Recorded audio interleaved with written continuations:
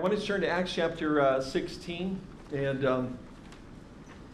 again, encourage you to, before we jump in the Word, just to continue to pray for Israel. And there's, you have to kind of look for valid sources to find out really what's going over there sometimes. And keep in mind that CNN International is owned almost 90% by Saudi Arabia businessmen, so they have just a slight, little bit of a bend when it comes to news reporting in the Middle East, and you have to kind of look for some other sources again. And I've put a lot of interviews and things on our Facebook page. A very good interview with Prime Minister Netanyahu yesterday, really extolling the support from the United States of America that he's had from Congress, from the President, what it's meant to have the Iron Dome system, the $250 million just appropriated to them to kind of beef up that Iron Dome system, and very appreciative of that. And then went on to explain some other things that they're dealing with Hamas. Also, I encourage you, if you haven't seen the person we refer to as the son of Hamas, and I can't think of his full name, last name is Yosef, and he was here at one of our conferences at Calvary, Olelo just a few years ago. Father, one of the founders of Hamas, and he's been interviewed several times. It makes it very clear that Hamas has very little to do with the Palestinian people. Hamas is there as a ideologue. They're jihadists. They want to drive Israel into the sea and kill as many Jews and Christians as they possibly can. They've pretty much hijacked the Palestinian people and will use them for any means necessary to their end. For example, some of their own sources have reported, you've heard about it, hopefully have seen how sophisticated these tunnels were. They had 160 kids died digging these tunnels. There's been 7 ceasefires in order for aid to get into the Palestinian people, in order to get critically wounded out and into Israeli hospitals where they care for them. But Hamas has broken every one of those ceasefires. And then the last one was through only about an hour and 45 minutes into the ceasefire. They ambushed some ADF soldiers. 3 were killed, many were injured. And you probably heard about the one soldier that they were afraid was captured and kidnapped at one point in time. And then it turned out a few days later that he was actually killed in combat. But not always the most accurate reporting. Palestinians, of course, the only way they can win is to show children that have injured or died on television to try to play upon the good nature and the good hearts of people that live in democracies, of course, not realizing that often they are using these kids as human shields and really could care very less about them. Anyway, so it's a difficult situation for Israel. I encourage you to keep them in their administration and your prayers. All right, well, we're in Acts chapter 16, titled "The Message, the Gospel Arrives in Europe." I could have easily entitled it "Attitude is Everything." And certainly we can, you've probably experienced things enough in your own life to realize that when you have the right attitude, even in very difficult circumstances, it makes all the difference in the world. And apparently, it's possible for us to change our attitudes, because I hear moms say that all the time. You change your attitude right now. Do you hear me? I don't know if you've ever heard that. I've heard that phrase a few times. Continue to hear it. So it's possible apparently to change our attitudes, or good mothers would never say that, of course. And God is interested in our attitude.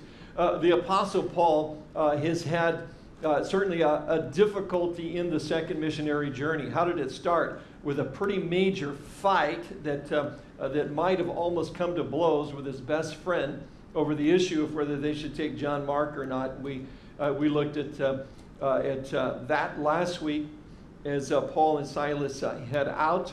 Paul is not able to go into southern Turkey where he wanted to go. He's prevented some way, circumstantially, by the Holy Spirit from going there. He wants to go then and turn north and head towards the Black Sea and some very major cities that are up there at the time. That's what he wants to do. He's trying to get the gospel out. He's trying to do the right thing. But apparently the Holy Spirit also circumstantially prevented him from being able to do that. And he ends up moving westward in the city of Troas. So he's in western Turkey. That's where Luke has now joined him. Timothy joined him in Lystra. So there's 4 of them. Paul has what we call the Macedonian call. He has a vision at night. A man from Macedonia is calling, please come help us. And again, Macedonia would be present-day Turkey or Greece or northern Greece. And he does go and join him there. I'm not sure if I think I might have it. Yeah, I did leave a map. So you can kind of see his journeys. They leave Antioch. We've already picked up right in the center there, Lystra. She's got very good eyesight. You can see that. But basically, that huge area in the middle and the purple, that is all present-day Turkey. And where they're going to go, where it says Macedonia, top left corner, that is actually northern Greece. And that's where they make the jump and go over. But Paul's response and his attitude certainly are very important, something we want to learn about from here. I want to give you an example of when I had a good attitude. What about the bad ones? We don't want to mention those. But it is just interesting, and I don't have the time, but I was just telling folks in the first service, I can remember taking the kids on mission trips, and you're tired, you're fatigued, and then you love that when your flight is delayed an hour, and then it's delayed another hour, and then it's delayed another hour, and then it's delayed another hour. And so now we're leaving Narita, Japan, and we're flying, and we're going to get to Hong Kong about 2 o'clock in the morning when there is no transportation available, and we've got 16 people to get to our hotels. Attitude is just not the best. But God worked it out anyway. There was a trip a couple of years later, again with the youth group, and we're going to take Bibles to the house church in China, and we got caught. It was the first time. We flew into a major city in southern China, and that's a little discouraging. That's a lot. You saw a lot of Zippy's chili to get there, and you just kind of hate to get caught. Then once you go through customs and immigration, and but I have to say that time I did have a sense that if this is a long ways for all of us to come. And we have a lot of Bibles. There was a revival going on in that particular city. They didn't even want teaching materials and some of the other things. They just wanted Bibles because there were so many new believers. And we got caught. Everything was confiscated, and everything. And then we end up on the curb. And our missionary that we travel with did not get caught. Neither did his wife. And now the Chinese guys that were coming to pick us up have already taken them to our hotel, which I have no idea where that is. And we're way outside the city, and I have no idea how we're going to get there. Fortunately, I remembered on the itinerary the name of the hotel, Yuan. Same last name as Leonard Moraine. At least that was one Chinese word I could say. And but we're out there, and it was just like I'm telling the kids, this would be a good time to think good thoughts, because I can't really use the word prayer because now we're surrounded by people that are listening to our every word, because we've just had all our materials confiscated. And I just remember praying, but just having this, well, Lord, this is a long ways to come and do all this. You got to have this is too weird. You've got to have a reason for this. So I'm just kind of open here, however you might lead, because they didn't have any other options. God sometimes does that to us. And I just had this real impression by the Lord to go talk to this one guy. I happened to notice he was loading tourists and people on buses, and we're like the only haoles. That's part of the problem. I mean, there's nobody that is going to speak English in this airport. And I go to this guy, and I don't remember, because my ability to say no ice in Mandarin is not going to help me at this juncture. I got a hello, thank you, and no ice, please. That's the extent of my Mandarin. And I didn't think any of these things were going to help me. But I went over and I just said the name of the hotel. It was just felt like that's what the Holy Spirit was telling me to do. So I'll just do that. And then he looked, and then he looked at and then I pointed to this large group of people standing on the curb, and he's like, he kind of gives me the wait. Okay, go back. What are we doing? We're waiting. Within 5 minutes, this guy comes back again and gives me the follow me, and we go around through the parking lot and around a hedge, and here's a shuttle bus to our hotel that we didn't even know existed. Jump on the bus, and we go there. And it was You know, it was just interesting to me because there are many times when you're traveling or other circumstances, you don't have the best attitude. And it's amazing. I could have had a horrible attitude then. God probably would have gotten us to. But instead, I was just, well, that's what Paul's able to do here. In some very adverse circumstances, he's able to kind of stay focused in whatever seems like it's happening to me. And they're going to end up in prison. There's still the assumption by him that God's still on the throne, that God's sovereign, God's got reasons and purposes for anything that they're going through. His response is amazing, something we can learn this morning. Well, let's look at the first convert, and that's verse 11 to 15. Therefore, sailing, again, we're in Acts 16. Sailing from Troas, we ran a straight course to Samothrace, and the next day came to Neapolis, and from there to Philippi, which is the foremost city of that part of Macedonia, a colony. And we were staying in that city for some days. And on the Sabbath day, we went out of the city to the riverside, where prayer was customarily made. And we sat down and spoke to the women who met there. Now a certain woman named Lydia heard us. She was a seller of purple from the city of Thyatira who worshiped God. The Lord opened her heart to heed the things spoken by Paul. And when she and her household were baptized, she begged us, saying, if you have judged me to be faithful to the Lord, come to my house and stay. So she persuaded us. So the setting for this conversion kind of gave you the lowdown on the map. Let me show you what Philippi looks like, though. Beautiful place. That's Philippi today. That's the ruins from the amphitheater. That is there. Again, this is northern Greece. You can go on to the next slide.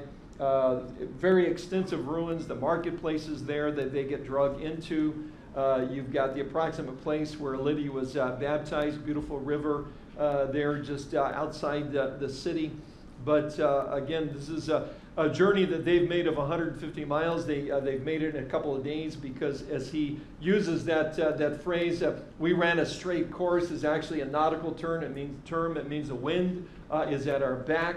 We'll note on the return trip it takes them 5 days. But Philippi is a Roman colony. So they land at Neapolis. There's still a little town there called by a different name. They walk 8 miles. The road that Paul walked on, again, is still there and still intact.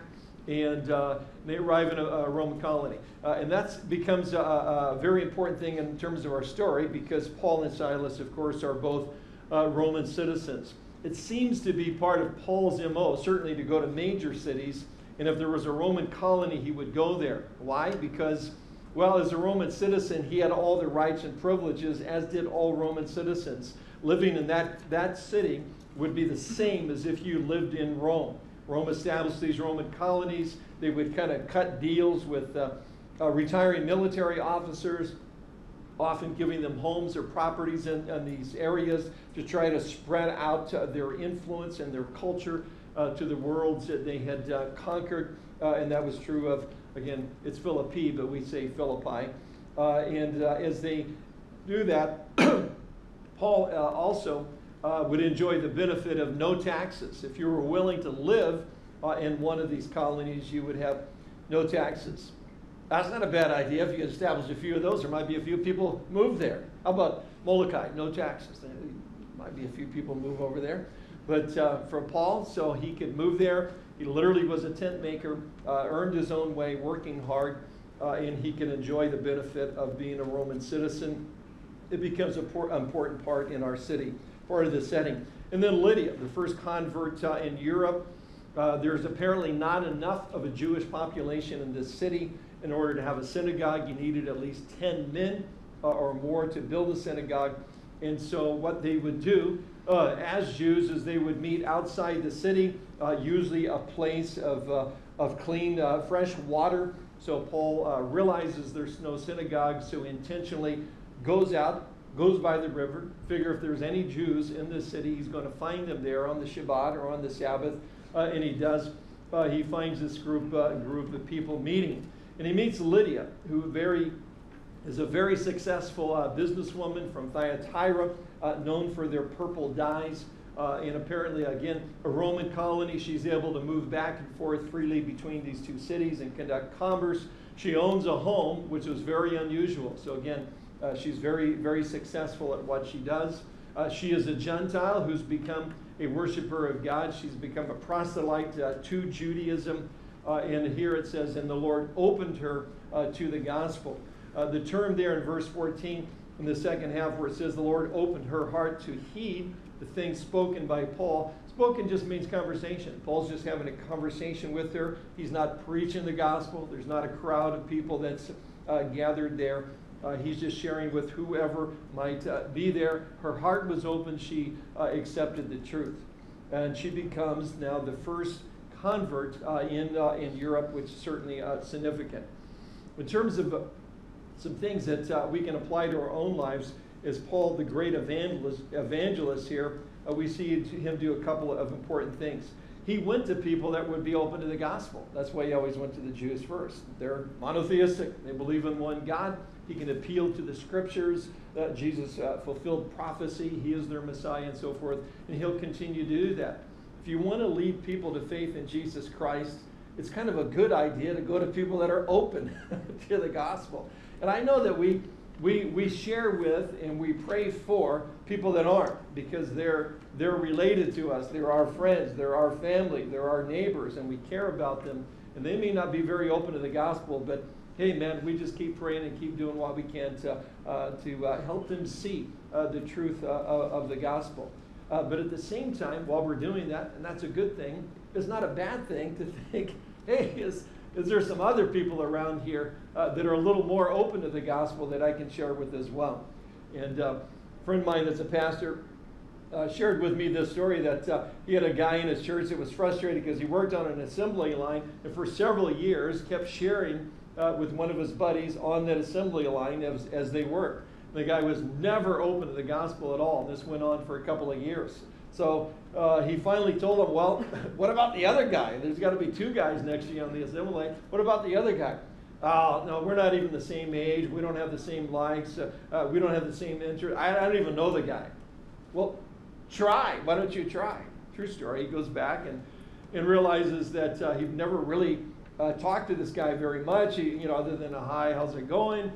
He starts to share with him a little bit, and the guy says, yeah, I'm very interested. I've been listening to you, talk to so-and-so over there, and, the whole thing about the Bible and some of the things you were saying about prophecy and who Jesus is. I'm very interested in that. Could we meet sometime? I've got some questions. 2 weeks later, the guy receives the Lord, and eventually those two guys start a Bible study there in that plant. But it helps to go to people that are open to the gospel. And I started thinking about that. That's probably different for all of us, but it's something to consider and something to pray about. Sometimes we're almost blinded to people that are open to the gospel because we're so focused on, again, people that we love and we care about. I just thought if you want to be involved in evangelism and leading people to faith in Christ, it might be good to go to people that are open to it. And I can tell you one group of people that are really open. It's not a mystery. Kids. Kids are really open. You want to lead people to the Lord? Get involved in Sunday school. They lead people, the kids to the Lord. They're very open to the gospel. I mean, there's just one example. I mean, there's people all around us that have drug, alcohol problems. Not all of them. Some of them are really open to the gospel. They're desperate. That's how I came to the Lord. I was just desperate. No one led me to the Lord, so I just got on my knees and prayed. I led me to the Lord, because I was desperate. And I wanted to be delivered from a drug addiction and a horrible lifestyle. There's people that are out there that are pretty open. People that have broken marriages. Kids that they're kind of throwing their hands up with and so forth, have broken relationships. There's hurting people all around us. Many of them are very open to the gospel. Paul made sure he went to a group of people that he thought would be open to the gospel. And of course, once he's there, he challenges them with the truth of the gospel and gives them an opportunity to respond. And we'll see him do this many times, but the first convert in Europe is established. So we could say, the man from Macedonia turned out to be a woman. The vision is the man calling when he gets there. The first person he leads to faith in Christ is Lydia. Secondly, we should expect what would happen next because of that. Satan brings a coordinated attack against the gospel, and that's in verse 16 to 24. Now it happened as we went to prayer that a certain slave girl possessed with a spirit of divination met us, who brought her masters much profit by fortune telling. The girl followed Paul and us and cried out, saying, These men are servants of the Most High God, who proclaim to us the way of salvation. And she did this for many days. But Paul, greatly annoyed, turned and said to the spirit, I command you in the name of Jesus Christ to come out of her. And he came out that very hour. But when her masters saw that their hope of profit was gone, they seized Paul and Silas and dragged them into the marketplace to the authorities. And they brought them to the magistrates and said, These men, being Jews, exceedingly trouble our city. And they teach customs which are not lawful for us, being Romans, to receive or observe. Then the multitude rose up together against them, and the magistrates tore off their clothes and commanded them to be beaten with rods. And when they had laid many stripes on them, they threw them into prison, commanding the jailer to keep them securely. Having received such a charge, he put them in the inner prison and fastened their feet in the stocks. So the reason we're saying it's a coordinated attack, because it begins with deception. That doesn't work, so then you've got outright persecution with Paul and Silas. But the deception begins with this young gal, basically, who is really saying the truth about them. Verse 16, she's got a spirit of divination who met us. She's making profit for her fortune tellers. Spirit of divination in the original Greek is had a spirit, and it's had a Pythian spirit, as in python, as in a snake. Again, according to the Chronicles of Delphi, Apollos, the demigod, would take the form of a snake. Then he would speak his voice, often through the voice of a young slave girl. So that's exactly what you've got going here. So the people hearing her speak and doing the fortune telling were assuming that they were hearing from the demigod Apollos. In reality, it was a demon that was controlling this gal. And even though what she was saying was true, Paul was going to have nothing to do with it. He did not want the gospel of Jesus Christ breaking forth brand new, nobody's ever heard it before, here on the European continent, and somehow having it associated with a demon and with Satan. We could say he doesn't want to be sponsored by Satan. You can imagine sometimes if you watch guys or gals running races and so forth, if they have sponsors, the logo of those sponsors will be on their jerseys very often. I know that the guys who play on the PGA get a great deal of money from their sponsors. It might say Titleist or whatever it says, First Insurance on their hats. They get paid for each of those. They're associated with them. You wouldn't want to go out as an evangelist with your evangelistic jersey on, and over here maybe you've got the logo of Calvary Chapel Windward, and over here you've got the logo of some known Bible college, and over here you've got the logo of Satan. That just wouldn't go, that would seem right to you. It wouldn't seem right to me.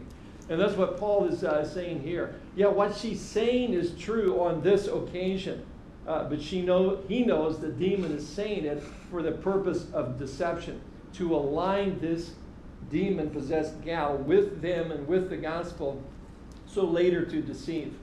Sometimes we say that a broken clock is right twice a day, but we still wouldn't want to use it to tell time. And there's a lot of people out there that will name the name of Christ, stand in a pulpit, stand in a church, use Christian terminology, but they're not telling you the truth all the time. They're telling you the truth some of the time, but they're not going to tell you the truth all the time. And the only way we can tell the difference is if we listen to what they say and we measure what they say by the plumb line of God's word. We hear what they say, we hold up God's truth next to it to tell whether we're being deceived or not. And again, this is the same thing with the demons and Jesus' period of time as well. Jesus would walk up, somebody would be demon possessed, and very often the demon would speak out and say something about, don't harm us. You know, Most High God. They would make reference to Jesus' deity or whatever, and Jesus would immediately silence them. So again, here's an attempt. It's a coordinated attack against the gospel, and it's going to be done through Satan via this young gal who's been demon-possessed. We could call her owners spiritual pimps. who basically sold this ability for her to fortune tell and tell the future and so forth to others, and now they've lost that ability. Verse 19, but when her masters saw their hope of profit was gone, they seized Paul and Silas. And again, could she tell the truth? Could she actually predict things in the future? No, but Satan certainly can speak through demons and tell people intimate details about their past. And that lends legitimacy then to things that they might say in the future. These things are, of course, all on the rise in our own country, and television. We joke about them. It's part of our vernacular, and so forth. It's pretty bad when a guy on ESPN is at calling a sports event and makes reference to the quarterback able to channel some other famous quarterback, and everybody knows what he's even talking about. 25 years ago, he was channeling. It's like, what's that? And well, that's when a person has a demon in them and they're able to channel and have them speak through them. And now we're using that as a sports commentary. It's become pretty commonplace in the culture. But Paul cast out the demon. That ends their ability to profit from this young gal. Again, Paul didn't want either the gospel or the name of God to be promoted by one of Satan's servants. So because of that, then the, quote, coordinated attack becomes outward. Verse 19, the second half, they seized Paul and Silas, dragged them into the marketplace to the authorities, and they brought them to the magistrates and said, these men, being Jews, exceedingly trouble our city. Now, part of what they're saying is true. I'm sure they were bringing a lot of trouble to the city through the gospel. Also, there was the issue of the fact that notice he says, and they are Jews and we are Romans. Within the Roman Empire, Judaism was a legal religion to not be persecuted within the Roman Empire structure. They were tolerated as a religion.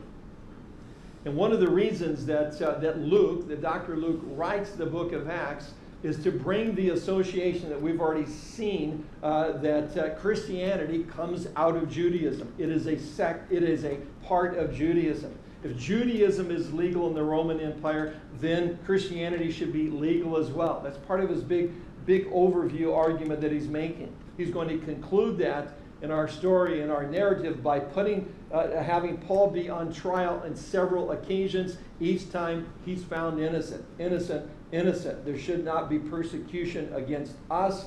Judaism is legal.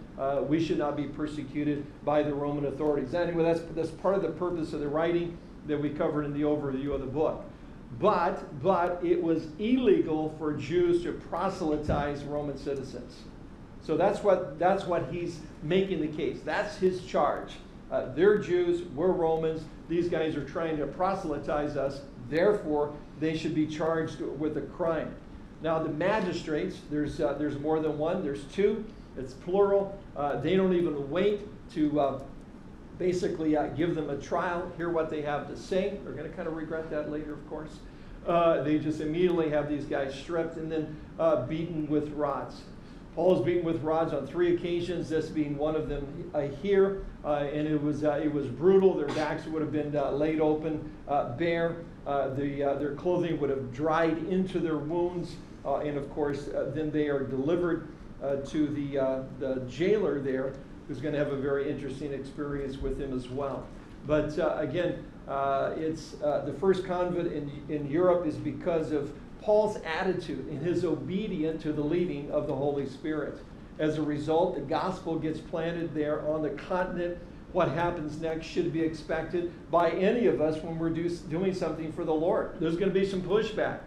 And it might be in terms of an attempt to compromise the gospel, infiltrate the gospel, be deceived by others who purport to be Christians who are really not. And if that doesn't work, if we hold to the truth of the Word of God, then Satan can come with the full assault in terms of persecution as well, which he continues to do, of course, around the world, and we're witnessing part of that in the Middle East today. Thirdly, Paul and Silas make a choice that lead to, we'd say, an earth-shaking moment. But at midnight, we're in verse 25, but at midnight Paul and Silas were praying and singing hymns to God, and the prisoners were listening to them. Suddenly there was a great earthquake, so that the foundations of the prisons were shaking, and immediately all the doors were opened and everyone's chains were loosed. And the keeper of the prison, awakening from sleep and seeing the prison doors open, supposing the prisoners had fled, drew his sword and was about to kill himself. But Paul called with a loud voice, saying, "Do yourself no harm, for we are all here." Then he called for a light, ran in, and fell down trembling before Paul and Silas. And he brought them out and said, "Sirs, what must I do to be saved?" So they said, "Believe on the Lord Jesus Christ, and you'll be saved, you and your household." Then they spoke the word of the Lord to him and to all who were in his house. And he took them the same hour of the night and washed their stripes.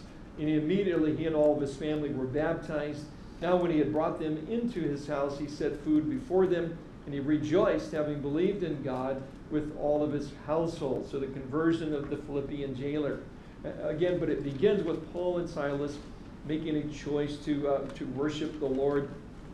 Verse 25 again. At midnight, Paul and Silas were praying and singing hymns to God. The word "and" is not in the text. They were singing their prayers is literally what they were doing. I don't know why they chose midnight. I got a feeling they were not able to sleep well that night, being beat to a pulp, and then their legs, which would be wide and extended into the stocks, a very uncomfortable position, meant to bring pain whether you had been beaten before or not. And what they do, again, they are singing their prayers. That's what really worship is. When we come in, Mark leading us, and we're really not doing Christian karaoke. We're not just like, I know that tune, and there are the words. Let's all sing, you know. Actually, it's meant to be a prayer. Those lyrics, those words are an expression, we believe, we're saying, of our hearts to the Lord, and praise and worship to him. And that's what's going on with Paul and Silas here. But we certainly have to ask the question, how in the world could they sing and worship God at a time like this? Beaten to a pulp, locked in the stocks. I would say the one that they remembered the purposes of God. Paul in the gospel and his companions were able to sing because they knew for sure that God had called them to take the gospel into the world. They knew that God had directed them through the Macedonian call of that man and that vision and the circumstances leading up to it. They were where they were supposed to be at the time they were supposed to be. And if they found themselves in a prison now, it was because God wanted them in a prison now. If they were finding themselves in a prison with their backs beaten, it's because God wanted them there in that condition for some reason. They didn't know what it was. They didn't understand what it was. I'm not sure if there was any questioning going on, but at some point in time, they determined they are going to worship the Lord and try the best they could to give him glory. They remembered the purposes of God. They were, secondly, relying upon the power of God. If God wanted them out of the prison, he would get them out of the prison. He had released Peter from prison by a miraculous means. They would be well aware of that. He had not released Stephen or James. They were both martyred for the faith, and maybe that would be their fate at this juncture as well. Either way, they're okay, trusting with what God had for them. Charles Spurgeon once said, "It's an easy thing to sing when we can read the notes by daylight. But the skillful singer is he who can sing when there is not a ray of light to be read. Songs in the night come only from God. They are not in the power of men." They're not in the power of men. They're only by the power of God. But we have to rely upon that power. And to really come into that power, well, it's a lot has to do with our attitude.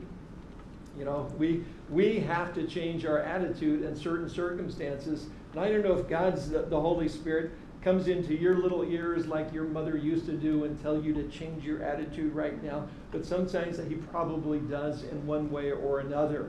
The prophet Habakkuk, probably one of the classic verses about having the right attitude and worshiping the Lord, is found in chapter 3, verse 17 and 18.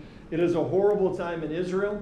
The people have turned away from God. God is now raining down his just punishment on them as a result of it, and things aren't well for the prophet. But he says this, "Though the fig tree may not blossom, nor fruit be on the vines, though the labor of the olive may fail, and the fields yield no fruit, though the flock may be cut off from the fold, and there be no herd in the stalls, yet I will rejoice in the Lord. I will joy in the God of my salvation. He's saying that even though, by the way, we have no food, we have no sheep, we have no cattle, we got nothing going for us, but I'm going to make a decision right here and now, change my attitude, and I'm going to rejoice in the Lord. We can always all do that, always. It's just a decision, a choice that we have. But Paul and Silas both, they're both singing, they're both doing this. They're both recognizing and trusting the sovereignty of God, that he allows things to happen to us that he might be glorified. It was because he needed to get Paul and Silas into this prison that he has them arrested. Why? So that they could sing praise songs in the middle of the night. Why? Because we see in verse 25, the other prisoners would be listening. Why? Because then when an earthquake hits, none of them run away. Why? Because he wanted the jailer to cry out for help. Why? Because he was trying to build a church in Europe. Why? So that from Europe the gospel would come to America. Why? So that a young Hawaiian named Henry Opakahia, with tears in his eyes, would receive the gospel on the East Shores. He would write his memoirs down. Other people would read that, and they would leave and they would come here and preach the gospel. Why? So young Hawaiians would leave Hawaii and go throughout the South Pacific preaching the gospel of Jesus Christ. Why? For his glory. God works in difficult circumstances, and sometimes it's the most powerful work that he does if we change our attitude, if we're able to trust him. Paul didn't know exactly what God was going to do or what the outcome would be. I don't think he had any idea, but he knew God and the nature of God and the heart of God enough to know that he's not letting us get beat up for no reason, because he'd already been beat up one other time and left out the city of Lystra. And a young teenager named Timothy watched all of that and came to faith in Christ. And he becomes one of the great leaders of the early church. If we respond properly to difficult circumstances, there'll always be opportunities for God to be glorified. Does that make us God's puppets? No, it makes us his partners. He allows us to partner with him in the ministry of the gospel. And then Paul is able to take charge of the situation. Again, we would say this is, as one writer said, Europe's first sacred music concert, and it brought the house down. And then the jailer, this is kind of a classic, calls for a light, he runs in, he falls down trembling before Paul and Silas, and says the classic line, "What must I do to be saved?" Again, he would have been executed. For these prisoners, if they had escaped, he would have been tortured and then executed. Keep in mind, he's a pretty gnarly guy. He probably looked like he was from Duck Dynasty or Hell's Angels, one of the two, because it wasn't exactly the upper crust of society that was a jailer in those days. Pretty much the jailer had to be tougher than the guys that were in jail. And sometimes that's still true today. But this guy, very humbled by all of this, when he says, "What must I do to be saved?" I don't even know if he's thinking about salvation or God or anything else. He's just thinking that, man, I owe you guys my life because you kept these prisoners here, and I don't understand what's going on. But Paul jumps in, gives them a wonderful 2-hour discourse on the distinction between Calvinism and Arminianism. No, actually, he didn't do that. He just very simply said, "Believe on the Lord Jesus Christ and you'll be saved." Probably everybody in your household, when they hear what I got to say to them, okay. That was a very short presentation of the gospel right there. Sometimes that's all it takes. That's what it took for the guy that built this pulpit. He was a gunny out here, 3rd Radio Battalion, and God had been working in his heart. Everywhere he went, he was a recruiter before he came here. He'd find himself driving across the country. He'd go through the radio dial, driving in the middle of the night, and the only radio station he could find was at that time Calvary Satellite Network. And he'd have to listen to these Calvary Chapel guys teach the Bible. And it happened over and over again. The only radio station he could find was Calvary Satellite Network. And he finally said, "All right, Lord, I'm PCSing, I'm going to my next duty station." There was no internet in those days. "I'm going to look in the yellow pages, and if there's a Calvary Chapel in that town, then I'm going to attend it." And he did. And after the service, came forward and said, He actually said this, "What must I do to be saved?" I'm pretty sure that was almost his exact words. And I was a little shocked. I wasn't sure exactly what he meant. I didn't jump right in and go, "Believe on the Lord Jesus Christ." But it only took about 2 minutes to figure out that he was sincerely wanting to surrender his life to the Lord, be forgiven of his sins. And he'd heard it through the radio ministries over and over again for several months, and he was ready. The Philippian jailer was ready. And Paul doesn't mince any words here. Just very simple. How can a person be saved? By believing on the Lord Jesus Christ. Paul covers that very succinctly, of course, in Romans 10:9 and 10. If you confess with your mouth that Jesus is Lord and believe in your heart that God raised him from the dead, you will be saved. For it's with the heart that you believe and are justified. It's with the mouth that you confess and are saved. And apparently Paul has the opportunity then to preach to the rest of his household, and they all come to faith in Christ as well. The fourth thing here is now the citizenship of Paul and Silas become a factor here in this city, verse 35 to 40. And when it was day, the magistrates sent officers. Officers is the term for the guys that beat them. So the guys that beat them now show up saying, "Let those men go." So the keeper of the prison reported these words to Paul. I wonder how that went. "You can let them go. They're up at my house. I'll go," because he would live upstairs above the prison. I'll go up and let them know." I don't know if they were confused over that or not. So the keeper of the prison reported these words to Paul, saying, "The magistrates have sent to let you go. Now therefore depart and go in peace." But Paul said to them, "They have beaten us openly. Uncondemned Romans," Romans with a capital R, meaning we're Roman citizens, "and have thrown us into prison. And now they have put us out. Now do they put us out secretly? No, indeed. Let them come themselves and get us out."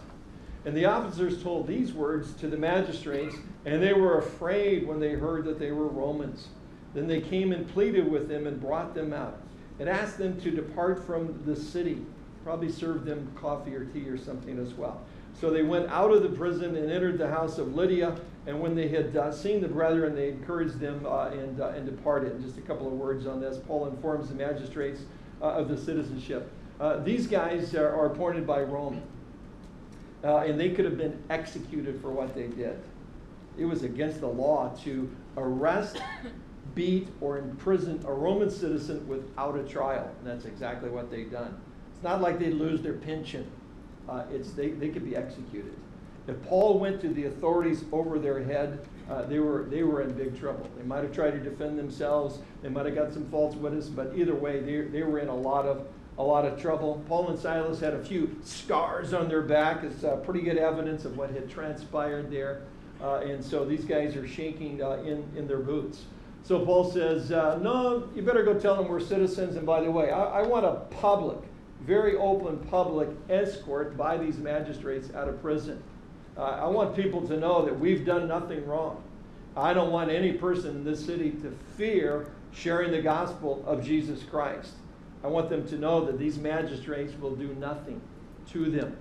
Secondly, he leaves and goes to Lydia's house and encourages the church. Again, what's the point there? He wanted the magistrates to know that, remember me, I hold your life in my hands. These are my friends right over here. They're going to be having a little church over here. And you certainly won't be bothering them, will you? What they were willing to go through in terms of this beating and the imprisonment basically safeguarded Lydia's home as a place for the church to meet. It safeguarded the believers in this town in terms of any kind of retribution or persecution that might come towards them in the future. Basically, the magistrates in this city would become their protectors because of what they had done to the Apostle Paul and Silas. Again, it's amazing what God can do when we're willing to go through some difficulty and respond with the right attitude. And run out of time, so I'm going to say this real fast. So on that trip, when we got ready to leave that particular city and we had to go back to customs, our plan was to leave all the materials, and there was a lot. They'd stored everything in cardboard boxes, give me a little receipt. We got followed everywhere in the city. We could have no contact with believers. We got ready to leave, and they got a couple of the guys and took them off to customs to go pick up all the materials. And the whole time, from the beginning to the end, they had a young gal. She was probably 22, 23 years old. She was a customs worker and English major, spoke very good English. And the whole time, from the very beginning, she's saying, tell everyone, don't worry, everything's going to be all right. We chatted a little bit. She seemed, for a Chinese official, she was over the top nice, which I took to be, well, this is the grace of God here. So when they left and she was there with me, I knew I had about 4 or 5 minutes to kind of share with her, and I said, you know, I believe the reason that we got caught is so that I can have a conversation with you. And it's a very important conversation because I believe that you know in your heart that there is a God and that God exists. I went through some very quick apologetics with her about intelligent design, and she was kind of tearing up. And I just said, you know, that Jesus Christ, and, you know, he died for our sins. I gave her the gospel very, very quickly. And I asked her, have you ever heard this message before? And she said, yes, I have. My mother's a Christian. But my father is a very high official in the Communist Party, and I don't know what to do.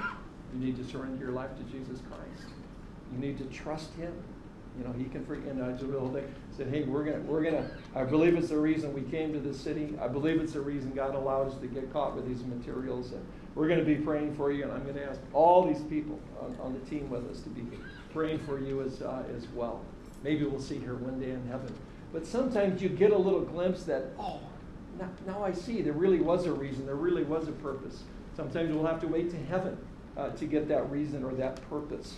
But God allows us to go through difficulty for his glory if we'll have the right attitude as we go through it.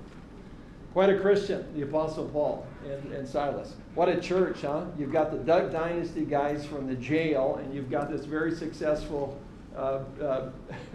businesswoman in the church, starting with these two very diverse families. Classic New Testament church here. And you want to have some fun? Go read what Paul says to them later in his letter. Got a great heart for this group of people.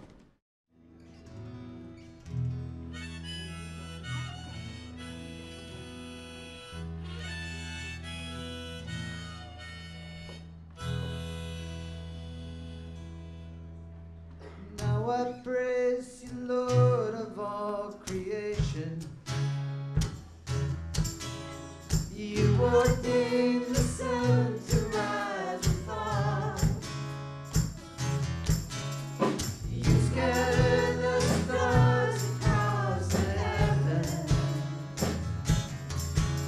You got close enough to hear the call.